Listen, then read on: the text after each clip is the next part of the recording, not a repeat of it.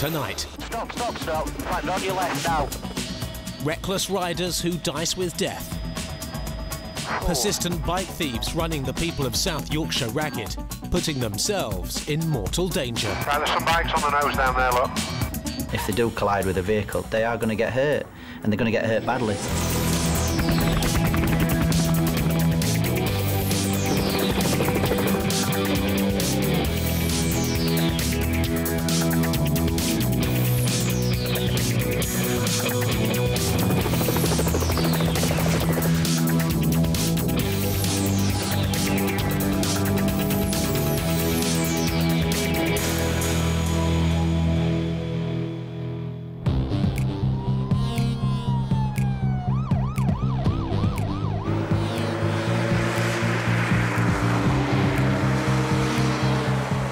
The roads across the moors and dales of South Yorkshire have long been a magnet for motorbikers of every shape and size. Off-road as well as on. It's joy tinged with tragedy. Motorbikes account for only 1% of all road users, but for 20% of road deaths. And that's not the half of it. The police here are being run ragged by joyriding kids on bikes. Most are barely in their teens. Kids who get their kicks by terrorising the people who live here. Yeah, 1-1, the lad is now pushing the bike. Take your next left and you'll be visual with him. He's in the middle of the road and he's struggling to start it. It's becoming a growing nuisance. You can imagine that, you know, typical pleasant Sunday afternoon, you want to sit out with the family in the garden, and then a couple of hundred metres away, you've got these kids on usually stolen bikes, no insurance, not wearing the correct headgear, etc. Motorbikes is a major problem at the moment. It's very high profile. It'll get to a stage where kids can't play on certain parts in Sheffield because there's too many motorcycles racing around. At the least, they're an antisocial behaviour problem. At the most, obviously, somebody could get seriously injured. The police in South Yorkshire have had enough and have launched an operation to put those who steal, ride and endanger their neighbours as well as themselves out of business. But they can't chase them in police cars. We try not to pursue, if at all possible. Only at the very extreme cases will we engage in a pursuit. So it's vitally important that we get the use of helicopter to help us catch these people. Sierra 99, Roger, thank you. Could you lift, please? Had a call from an officer. It's in relation to 3 off-road motorcyclists. If you could lift, please, and I'll pass you further details as soon as I get a direction of travel. In the front line of this operation to stop these bikers is Sierra Yankee 99.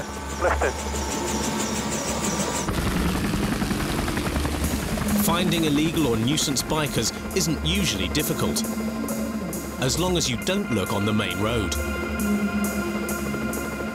On the wrong trees, it's the next ones to the left.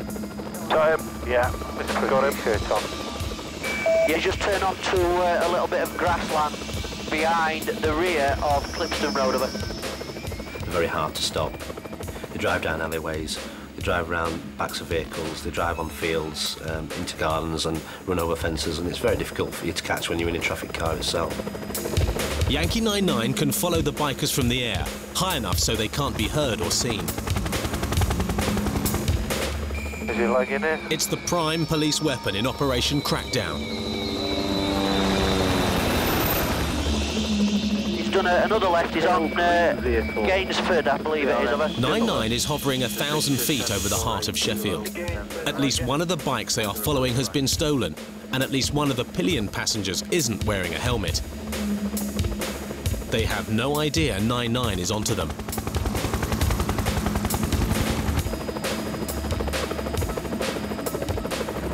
Delta from Sierra 99. 99, guys. Yeah, Roger, we've got visual with both, in fact all 3 of them. Which one do you want us to stay with, over? Your guess as good as mine. Possibly the one with the pillion rider with no helmet. On board 99 are 2 police officers and a civilian pilot. It's grounded rotating 1. Yeah. There's a group up here. The bikers are not being pursued by ground cops. The strategy for dealing with them in South Yorkshire is to follow them until they either give up or run out of gas. Using a helicopter, you stand off away from the actual motorcycle. You take some of the pressure off. He's not got a police car following him, feeling a real urgent need to get away from this vehicle. So a little bit of speed is taken off the follow, and we're in a position that we can better evaluate the situation and decide whether it's safe to continue or whether to just abort the pursuit altogether. If an officer can go up onto Mather Road, I think they may do a left onto the fields again. This mission's backseat observer is PC Walls, a Sky cop for more than 6 years. Last officer from steering 99. Oh. It's an off-road motorcycle. It's not designed to be on the road. It's a 14, 15-year-old lad. He's no licence, never been trained to ride on a road. He's got a pillion passenger on that's got nowhere for his feet to go, so he's got no foot pegs on there. So it is obviously a dangerous exercise. Do get worried for them, because if they do collide with a vehicle, they are going to get hurt, and they're going to get hurt badly, not wearing protective gear, not wearing helmets. Generally just about. Go back onto Staniford Road. He's on Hill Road, I believe, over. The boys on the bike still don't know they're being caught on camera, or that PC Walls is surrounding them with officers on the ground. 1474 from 99. They're actually at the roundabout with the parkway. They're in the subway on the Mather Road side of it. The boys now know 99 is onto them. But by hiding in the underpass, they are unwittingly giving the police a better chance of catching them. If officers go the Greenwood Road side and then another officer actually walks down into the subway, you should be able to catch them. They're all underneath the road itself. I mean, yeah, they were hiding from the aircraft. We couldn't see them because obviously they were underneath the underpass. There's only 2 exits. They weren't going anywhere without us seeing them. Is it leg in here? Yeah, dog handler from 99. Stop. In fact, on your left now. The containment hasn't worked. One bike is out and away. The one with the pillion passenger who hasn't got a helmet. Got him visually. Yeah, there's still one underneath the subway. We'll stay with this one that's driven off. There's still one under the subway, which I think may well now have been detained. As the arrests begin, 99 now has less officers to help them catch their bike. Yeah, continue straight on. He's by the football pitches with the school.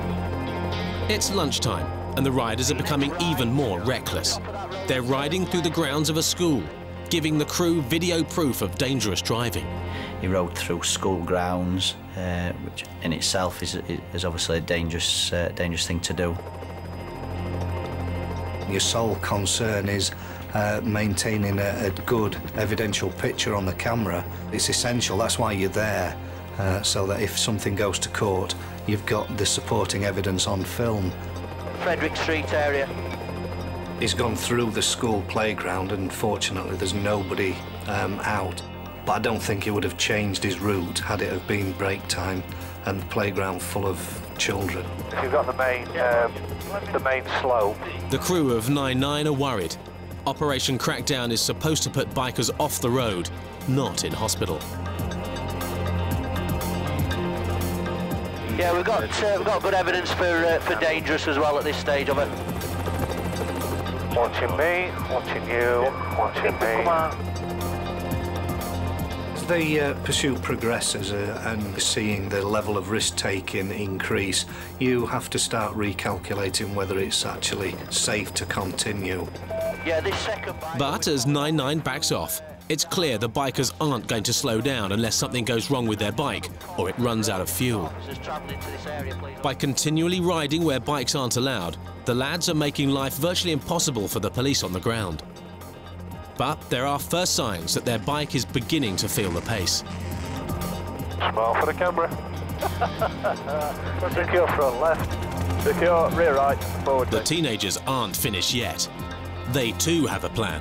Yeah, Delta, unfortunately, we're still following this other motorcycle at the moment, just going into Bowden Wood at the moment.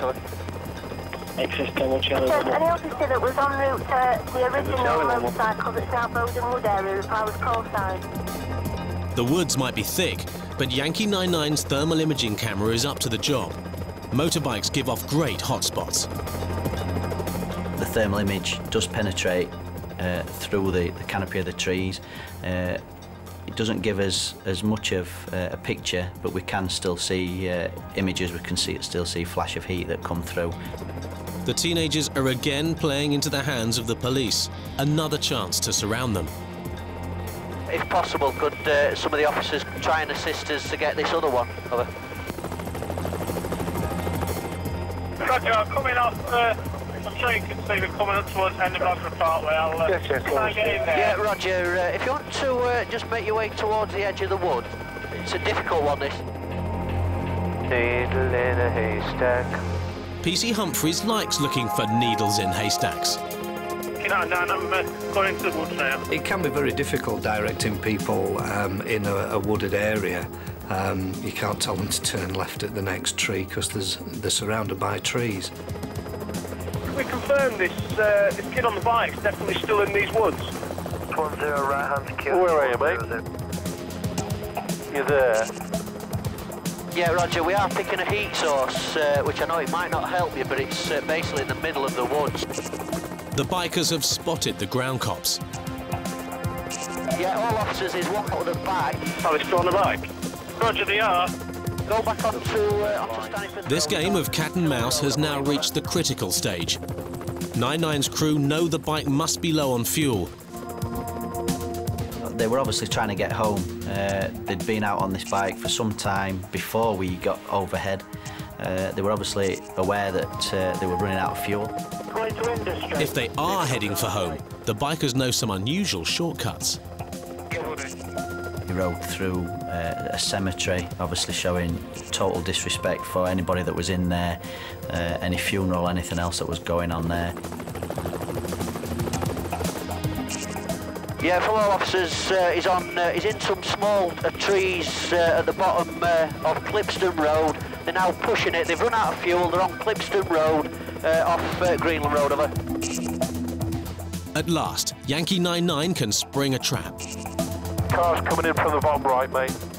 There's a panda car just around the corner. Stop. Turn round, go back. First right, they're pushing it up towards you. The crew were right. The boys have headed home. Excess from Oscar Yankee. Yeah, continue down that road. There's a purple car on your left. The alleyway behind that purple car, they've just pushed it up there. Stop. Cops are there. Roger. OK, we're going straight in. The reckless riders are now cornered in their own backyard. Yeah, 7-6 with the 2 lads now. Yeah, what's your location? The lads will be in court tomorrow morning, charged with dangerous driving. But this afternoon, when Mum gets home, there's going to be hell to pay. In trouble with the law and guilty of ruining the washing.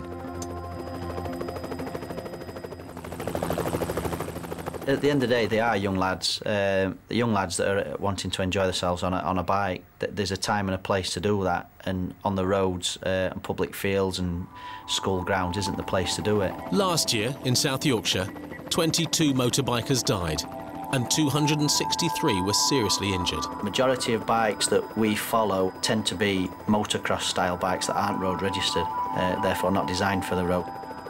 They don't have lights, don't have brake lights, don't have registration numbers, and certainly don't have road legal tyres, which therefore don't give any grip on the road. It's back to base, to refuel. A chance for PC Humphrey to reflect on the rights and wrongs of trying to catch young men on the run. We need to really think hard about pursuit tactics. I was thinking like a big gladiator net. Yeah. And you lean out with a gun and shoot a net. Yeah, he would not allow that. No, of course they wouldn't. Humphrey has spotted yet more kids on bikes. We were travelling back towards base, and in the distance, in the middle of an open field, backing onto a school, we could see a group of people that looked like they were on motorbikes. They shouldn't have been there. It was a weekend afternoon, and as I brought the camera around to look at them, It was 3 lads with off-road motorbikes. He's just took there. Come back down. One of the lads decided to remove a bag of something from his trousers and discard it. No, it was that, definitely that. When we're coming home from a job, we don't just sit back and enjoy the in-flight movie. Your attention's drawn, you're looking, you can see so much detail. Things do jump out to you. These lads are standing out in the middle of a field and one of them throws something. You know something's wrong. We've got 3 motorcycles on the field. They're not actually riding around at the moment, but one of the riders appears to have just thrown a small package, which obviously from this distance looks like drugs. I wonder if you've got any officers in that area, please. These 2 friends decided they didn't want to hang around, and they decided to leave the area. He chucked it before he knew we were looking at him. As we flew over, he was looking near behind us, and he chucked it. And I was walking towards it, and we turned around, and he walked away from it. Landing isn't an option. Ground officers are going to have to deal with this. But how long will the lad hang around? Control, any mobile headlights in the area able to assist Sierra 99? This guy just laid there pretending nothing was wrong. He was just out sunbathing on the school field. All in the meantime, we were directing resources towards him. The suspect is not just sunbathing. Like a growing number of people who find themselves under 9/9 surveillance, he's making a phone call. Yeah, he's not making any effort to run or move at the moment, so we'll remain with the aircraft. Obviously, we just come here to stop him making any move away of us. There is 2 or 3 dips that you've got to go down before you get to this lad. He's about 100 yards in front of the aircraft. The relaxed suspect has no idea there's a police car motoring up behind him. He's still on the phone, and 9/9 is down low. He's going to himself when he sees axe. Can't hear it. Can't hear it, can he, because of us? We're just blowing the drugs. Stand by. Fortunately, that was always going to happen, wasn't it? Yeah. He doesn't know how that, does he? Excellent. Right. Resume, mate. XS to Sierra Yankee 99. There's another urgent job. Not bikers, an emergency. There's been a bad road accident. A woman might have been killed after being hit by a car. The helicopter is needed. Sierra Yankee 99, there's been a report of an RTC. We just need your assistance in taking photographs at the scene, if that's in order with yourself, over. 9/9 carries a stills camera as well as video equipment. They often take aerial photos of crash scenes where there are deaths or serious injuries.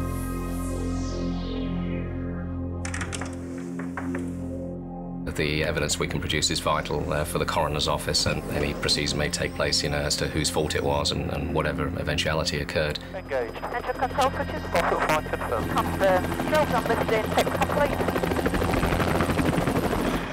PC Tim Scudden is on the scene. Fire brigade, the casualty has got serious leg injuries. We've also need desperately, please, another ambulance. We've got a single carriageway road, one vehicle trying to turn right, stationary, and someone who just weren't looking just crashed into the back of that vehicle. But the impacts bounced him off to the left over the pavement, and he's hit 2 women, and he's actually pushed one 20 feet in the air and over a wall, down an embankment and landed in some trees. The other one was wedged against the wall, so we got 2 quite serious injuries. Okay, where's the RTC? Right, got you. All right. PC Walls will try and get the best overview shot he can, to be used in evidence later if any charges are brought or the woman dies. They appear to be doing, they do a triangulation shot, and then they'll circle our way around, and then they'll obviously look at doing an over-the-head total shot.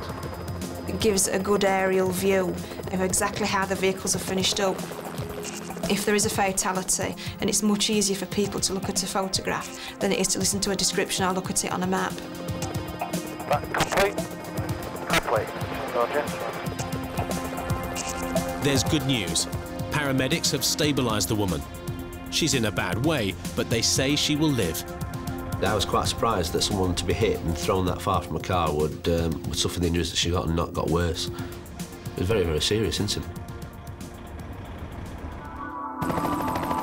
Sierra Yankee 99 returns to base to refuel and download the photos of the accident.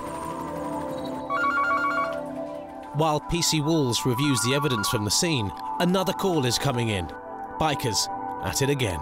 Status 2, please. We've got a report of nuisance motorbikes in Rotherham area. If you could attend, please.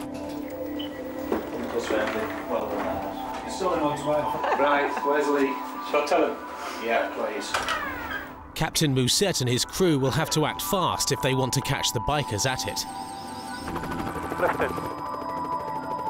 Roger. And video recording from the rear, please. Roger. A traffic cop has spotted two young men riding what is believed to be a stolen scooter.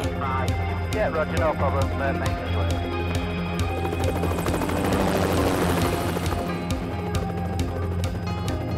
99 is in the nick of time. The lads have dumped the bike. Reckon we've got one leg in it here. The thieves are aged 16 and 17 and are wanted for other offences, including driving whilst disqualified. To be fair, what do you have a go? Sierra Yankee 99, do we have any mobile nearing Treaton yet, please? They don't know 99 is above. It's too high to hear. The teenagers are heading through a primary school. No sign of the children. They're in class.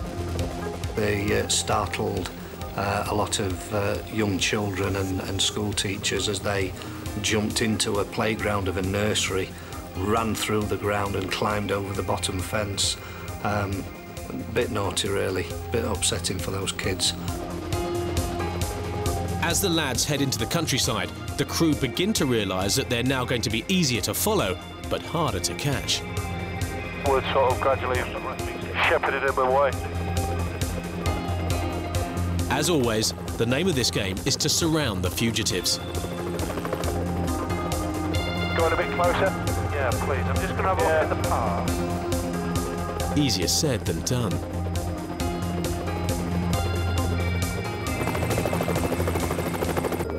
Alpha from Sierra 99. Do you want to just update us, please, Lee? Yeah, confirmed stolen this bike, stolen yesterday. The VRM of Sierra 428, X-ray Echo Tango. The situation has taken a turn for the worse. This is Sheffield's main railway line, and no one knows when the next train's due. It is a live railway line that they ran across and ran along for some time. It's quite dangerous to go on, obviously, on a live railway line. The railway bridge is also a danger for the crew. They jumped over the edge of the fencing and tried to get away. We thought at that point that they were actually going to hide underneath the railway bridge, but they didn't. They just continued anyway. This bridge is only a means to an end, a way out onto South Yorkshire's moors. Over in the 2 o'clock. As the scooter thieves head ever deeper into the countryside, 99's crew start to wonder why. They've run for more than 2 miles so far. It's not normal that people just set off running across fields. If anything, it's totally opposite, because most people try and stay in the built-up areas where they can get a bit of cover and hide away from us. Captain Mousset can't even hover and deplane his Skycops out of the back. This is marshland. It's simply too wet, too dangerous. Do we know how far off the road are we? The runners seem to have changed direction and strategy. They're now using their mobile phones and trying to find a vantage point so they can see exactly where they are. Yellow one, just take your next left and continue onto the dirt track. This is the first sign that the teenagers are running out of ideas and options. People get disorientated when they're on the ground in open areas that they've probably never been on before, but they know the larger area, if you like, but not necessarily the small area that they're running through. But then to be on the phone asking for somebody to pick them up, they must have had an idea where they were. Yeah, 99, as you get to the very end of that track, you've got some big black wrapped bales of hay. Officers on the ground are closing in, but they're not yet close enough. Yeah, as you can see, these lads have legged it again back into the open fields. in between the railway line and Treaton. Do we have any other officers available to try and corral these, please? Corralling the lads is something else that's easier said than done. But they have now run almost 3 miles. It was quite some way. They'd run a fair way, so they must have been quite tired. So they must have been quite fit, yeah, to have gone the distance that they did. Tango 9, I'm on Flats Lane. Where do you want me to go? I'm reversing back there. All the time, obviously, we're overhead, we're videoing and monitoring these 2 lads. We're directing other officers to try and intercept them. 99 to the traffic car. If you continue now on foot to the very end of that path ahead of you, you'll come on top of the pit stack in front of these lads. I want you to stay at the bottom, just out of view. PC Humphrey is setting an ambush. Yeah, 99, these lads have dropped down the side of the embankment back towards Flats Lane. Where are you looking? Up that road. Go that road. Yeah, 99 to the traffic mobile just entering Flats Lane.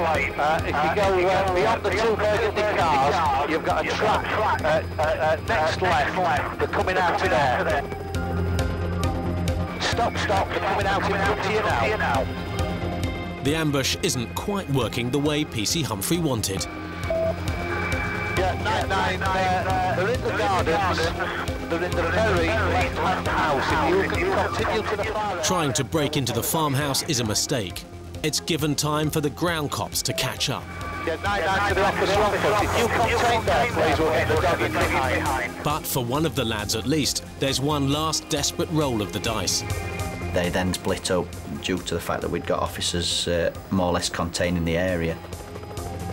Officer in the yellow vest, is in the garden to your side now, he's out behind you. One ran perhaps about another 200 yards away from the other one, tried to hide in bushes. Now we've got one detained, dog handler, if you continue down the track road towards the parked up traffic car, you've got a substation on a pole, is at the base of that. Roger. Come out the front, it's back near the white rails. If I'm Tango Apple 11, confirm 1 detained. Yeah, we got issue on the 2nd. Got it, mate, yeah. 99, interrupting, we now have the 2nd youth detained, thank you. It was a good pursuit from our point of view, obviously, and a good ending to that as well. Excess from Sierra Yankee 99 to all officers involved in this one. Thanks very much for your efforts, a job well done. In the UK, 70 motorbikes are written off every day. On average, 550 bikers are injured each week. As long as this statistic continues, so will Operation Crackdown. The juvenile driving the motorbike was given a court order and a driving ban. The 2 youths on the run were charged with stealing a motorcycle and disqualified from driving. They don't have any thought for other people apart from themselves, and they are a danger to the public. Great. We're here to catch these people and remove them from the bikes.